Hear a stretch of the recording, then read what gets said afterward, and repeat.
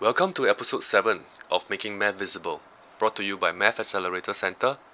In this video series, we will be sharing with you effective and easy to remember strategies to solve problem sums. Hi everyone, my name is Chris Siu. I'm the Chief Trainer at Math Accelerator Center.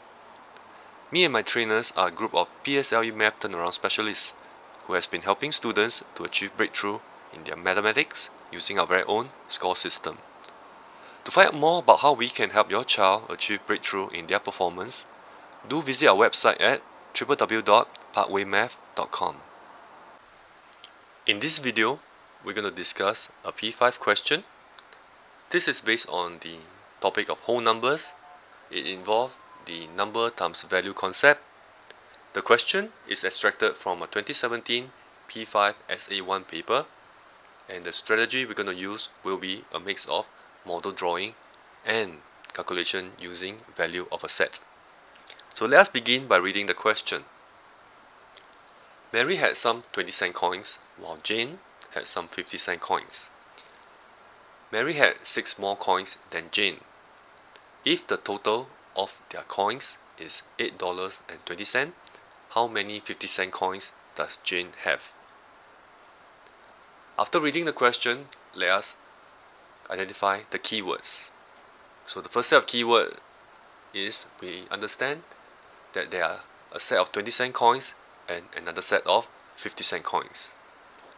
The second set of keywords, we know that Mary, who has the 20-cent coins, she has 6 more coins compared to Jane, who has all the 50-cent coins.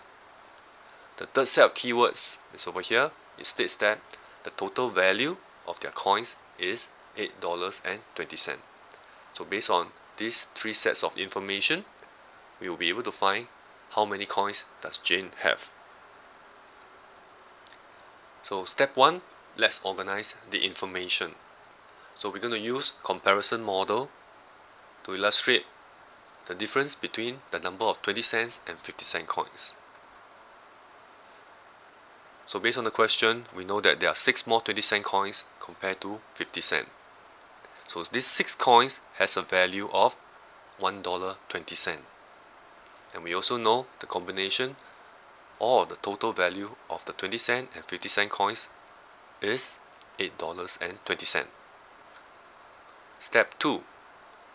We need to remove this excess of 6 20-cent coins. So after we remove the 6 20-cent coins, there will also be a drop in the total value. So $8.20 minus $1.20, that will give us $7. Step 3.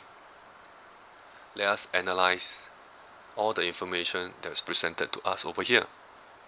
So after we remove the 6 20-cent coins, there will be an equal number of 20 cents and 50-cent coins over here. What this simply means is, for every 20 cent, there must be a 50 cent. So therefore, the value of one set, which is the sum of 1 20-cent coins and 1 50-cent coin, that will give us 70 cents. Based on our calculation, we also know that the total value over here is $7. Next, we need to find the number of sets of 70 cents in $7. This simply means we divide $7 by 70 cents, and that will give us 10. So we know that there are 10 sets. So let's try to solve this question. 10 sets simply means that there are 10 50-cent coins and 10 20-cent coins over here. So since we are looking for just the number of 50-cent coins that Jane have, we already solved the question. The number of 50-cent coins based on our calculation will be 10. So we have solved the question, and lastly, let's write it in proper statement. So Jane has 10 50-cent coins. We have come to the end of this episode. If you have any questions regarding this problem sum, please type it in the comments below. For more information about our program, please visit our website at www.pathwaymath.com. Thanks for watching, and I'll see you in the next episode.